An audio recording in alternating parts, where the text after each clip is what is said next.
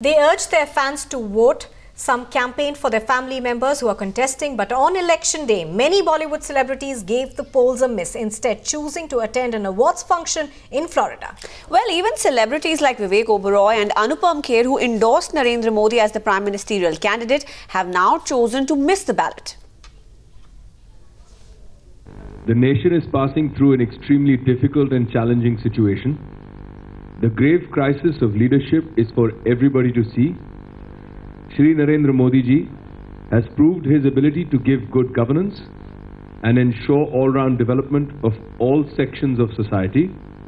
On this backdrop, we, all of us present here, wholeheartedly endorse the candidature of Shri Narendra Modi for the Prime Ministership of India. We appeal to all voters to support Shri Narendra Modi ji and vote. Well, Megha Prasad is joining us. Megha, now take us through the poll percentage in your area. Mumbai traditionally has not voted in large numbers. Today, of course, it's a dismal performance as far as Mumbaikars are concerned. Well, in fact, I have the data with me right now.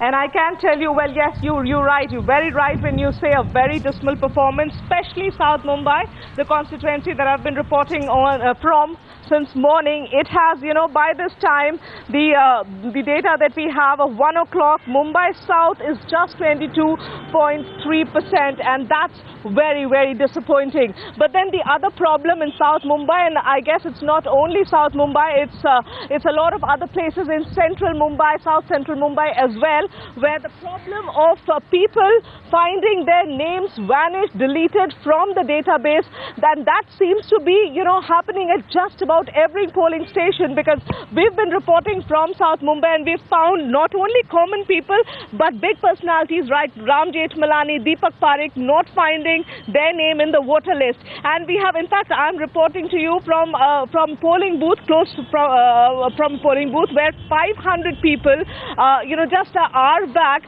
were in fact creating some sort of a ruckus here at the polling station, because 500 of them did not find their names on the voter list. In fact, the returning officer here and the polling agent told those people in private that there's something very wrong with their database. They say that even though you have the voter card, we don't find your name on the voter list.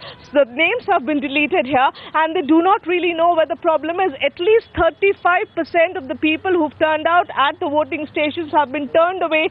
These are unofficial figures that are coming from the collectorate. We are waiting for them to make a formal announcement as to where and what the problem is and why this has happened. In fact, Mr. Jethmalani went to the extent of saying that he finds this action seems to be deliberate to him, and that something is really fishy, and that it just is not possible, with so many people are not finding their names on the voter list, even when they have the voter IDs, they have voted in the last elections, and all the papers are in place, despite the fact there seems that their names have just been deleted from the electoral rolls. So that's the main problem that's happening in Wadala, in South Mumbai, in Khar, in various areas of South Central Mumbai and South Mumbai. Probably these problems. So that is going to be a contributing factor to the low turnout in Mumbai, but the numbers not promising at all. Till 1 o'clock, we've seen polling of just about 22.1% in Mumbai.